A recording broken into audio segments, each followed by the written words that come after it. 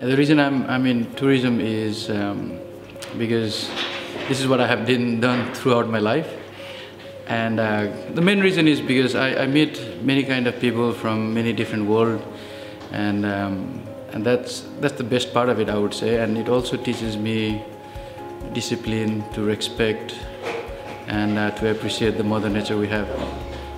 And I would say these are the main reason I'm in this business.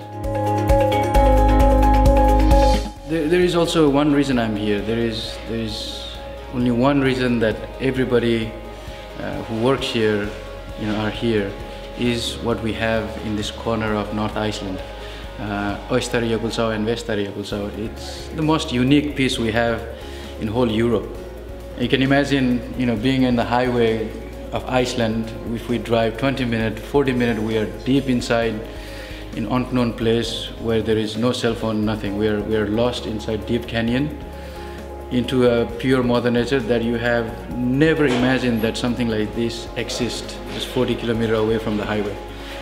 And this is something that nobody should miss, and it's hidden. That's the thing, it's hidden. So yeah, it's there. It's the beauty we have here, and nobody should miss it.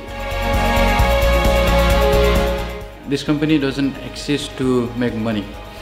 This is more the way of life, and also to appreciate what we have here. Imagine if we bring 1,000 people every day, it's going to destroy this corner. Right? So we are making it very limited. We choose people we want to take. We do not want mass tourism to come here, just because we do not want to destroy the nature here. So how we have set up is in a way small, and we do not want to grow too much. We will grow a little bit more and bring the right people to appreciate the nature, instead of bringing mass tourists and making money. That's not what we are here for.